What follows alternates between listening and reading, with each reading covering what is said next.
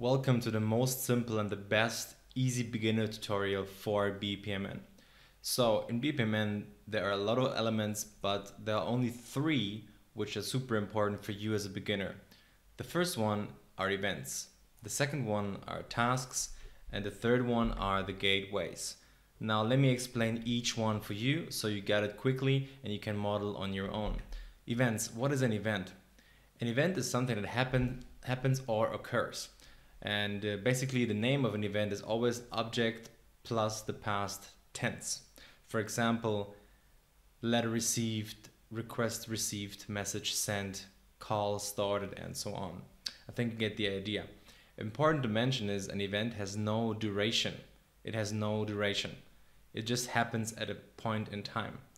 Receiving a letter, like letter received, that's in a point in time, that's not a duration. How do events actually look like in BPMN? Here on the left, it's a circle. Here are a couple of demonstrations. Here on the left-hand side, you can see start events. There are three categories of events. The start events, here you have one circle, and these also come in different forms, right? You can have a start event with a message received or a signal received or something else. This here at the bottom is wrong, excuse me. It would be a time, like for example, it's 2 p.m. Then here in the middle, you have intermediate events. So this is an event or something that occurs during a process, not in the beginning and not in the end, in the middle somewhere. And these are twice with a circle here. You have two circles around, and this indicates it's happening during the process. And then you have the end events, how a process is ending. And this is just thick marked, like here, it's a thick circle. And also here you have different forms. What exactly they mean, we can have a look on later.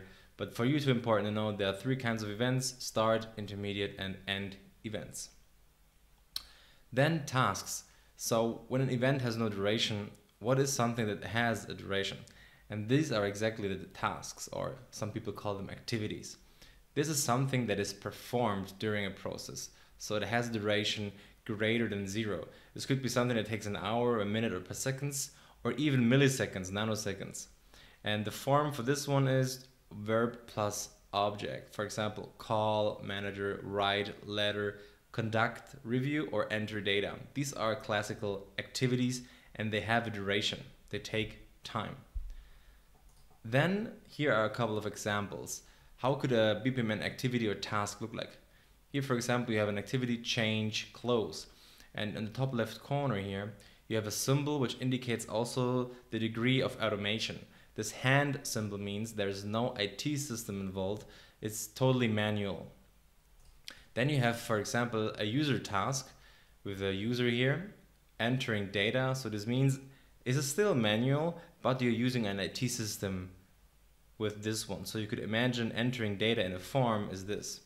Or you have an automated task. The symbol is for automated, like the get status. For example, some APIs or a system is making an API call to get a status automatically. This is how you could model it. Then besides the degree of automation, we also have some activities or tasks which perform a sending. Like for example, you could use this activity to send, to receive something. The white letter here means you're receiving something, and the black letter here is sending. Sorry for confusing these two. Letters is always a message. If it's white, you're receiving something, and if it's black, you are sending something.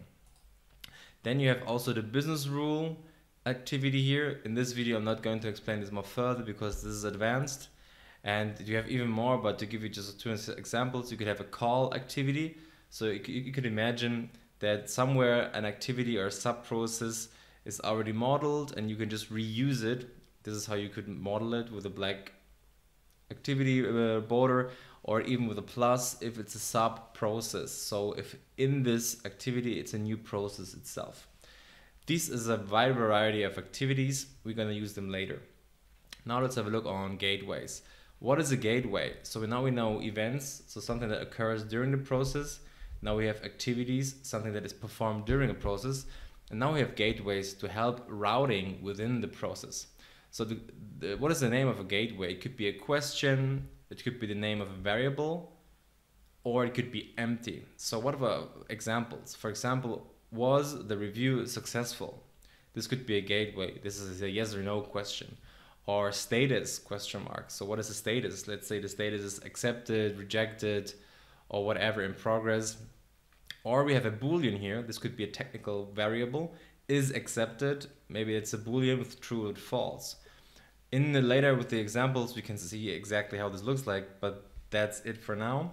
So which gateways do we have in BPMN? The most famous one, I guess, is the either or gateway. This is if you have a decision either or. Then you have the parallel gateway to make things in parallel. This is especially important if multiple actors should act in the same time, or an IT system is using threads. Then you have the inclusive or. It's different than the exclusive or here, the either or. I'm gonna explain this one later. Then we have the event-based gateway, which is a bit more advanced, and the complex gateway, which is very advanced, which I'm not gonna not recommend to use. Okay, now let's jump into practical examples and let's start modeling a bit so you get the concept. Alright, so here we are in the process engine, and as you have noticed, a process always has to start with at least one start event. And also a process has to end with at least one end event, so you can model them right away. Let's make a very simple process, super simple, super basic. For example, you can imagine you have to enter data. That's an activity, you do something, this takes time, it has a duration. That's the first person doing. And then you have an either or gateway, which is routing something. For example, is the amount greater than 100? So when we were entering data, you could imagine a form. There is a variable called amount, and now the question is it greater than 100? If so, we do this here and we end the process. And if it's yes and no, the alternative could be something totally different. We do something else, and maybe we do some other activities, and then we do go to an end. This could be for example, a basic process. So what could we call this? Perform API call, and if it's something different, manipulate data, review data, archive data, something like this. And then you can also go ahead and mark these labels here, like entering data, that's a user task. Let's say perform API call, something totally automatic.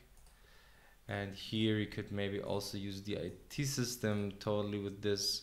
And maybe here it's again a service task. Now we also have to name our end and start events. This could be something totally bizarre. So how could we name this? Let's go here. Let's say data archived. This could be an end event, or we could have another end event here, which is like amount booked or something, whatever it might be. And what could be the trigger? Request received. Okay, so this is actually a totally valid BPMN diagram. You see the tasks here, all they have a duration. Let's say entering data needs a minute, perform API call is 0.01 seconds. In manipulate data, we take another minute, review data, we take 5 minutes, and archive data is again below a second. So this is a basic example for a diagram. What else could we do? Let me change things a bit. So we could do the following. For example, we could very briefly do it like this. Let's say we do a parallel gateway like that. And here we go. So what we did now is actually, if the amount is not greater than 100, we manipulate the data, and then we have a parallel gateway. So this means everything after this gateway is gonna be performed at the exact same time, or let's say in parallel. So let's close this parallel gateway, just like this. And here we go. Now this happens, or what's gonna happen here, review data and archive data is happening at the same time. It's getting performed at the same time. And only if both are done, we're gonna be in this end event right there. As soon as 1 is still open, we are not gonna proceed here. So that's the trick about this one. What else could we have a look at? Let's make something different. Let's go over here. So when we perform the API call, let's say we want to listen if there is maybe an error message, right? When we do an API call, the other system could give us back an error. So what could happen actually? We use this event-based gateway. The event-based gateway is, so to speak, a listener. It's listening on events that might occur. Let's say there are 2 or 3 possible scenarios. We could use, for example, let's use this message event, and let's say 200 response received.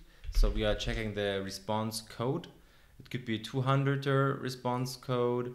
It could be, let's say here, 400 or 500 code received. Not code, I mean response received, right? This is an error message. Or we could have a timeout. That's very popular with the event-based gateway, to use a timeout event. That's a time. Let's say 60 seconds passed. So that's the 3 options. So when we do this API call, we look, okay, is it 200 code coming back, 400 or 500, or is maybe a timeout? So 60 seconds and nothing happened. And based on this, we want to do something. Let's say if there's a 200er, it's totally fine. Things are like this.